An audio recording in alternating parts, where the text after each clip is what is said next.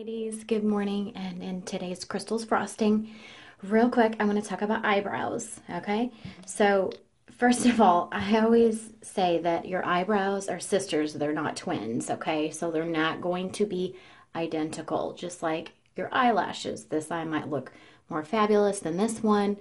So, depending on if you're right-handed or left-handed, and the shape and the curvature of it. So this side, I actually do have it completed. This, not so much.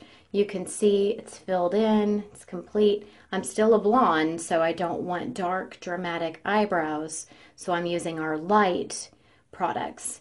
The trick to making sure you have a start and an end to your eyebrow is you use your brow pencil, and you're gonna go just hold it in here, and right there is your start, right there is your end. So that is perfect. Okay, so first of all, I'm going to start out with our brow pencil. The end of it is a spoolie, so you're going to brush those hairs in the direction you want them to be in.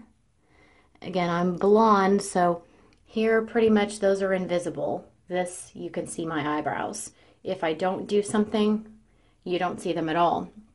If you're a brunette, if you have black hair, then you might have a different situation, but keep in mind those hairs could be crazy, out of control, and you'll need the gel to tame them, or you might have some areas that are sparse, right back here, for instance, where you want to use the pencil to fill that in. These two complement one another, where this one does certain things, lining and defining, filling in any spots.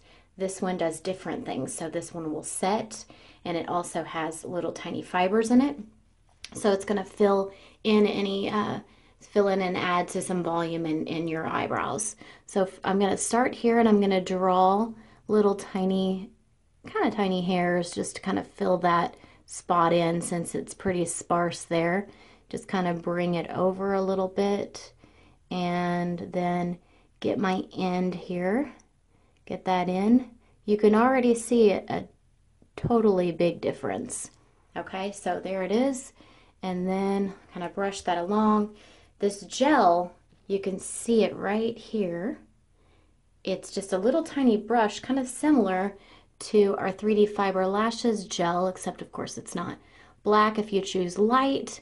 And you're setting those hairs in perfectly, and voila. So now I have matching eyebrows. You can actually see them. So your brow products, you've got a brow pencil. This is in light, and I have a brow gel, which is also in light. If you're a brunette, choose medium. If you have black hair, choose dark. Thanks so much for tuning in to Crystals Frosting. Don't forget to comment, to add your friends to the group. And at the end of the 10-day series, this is day 4.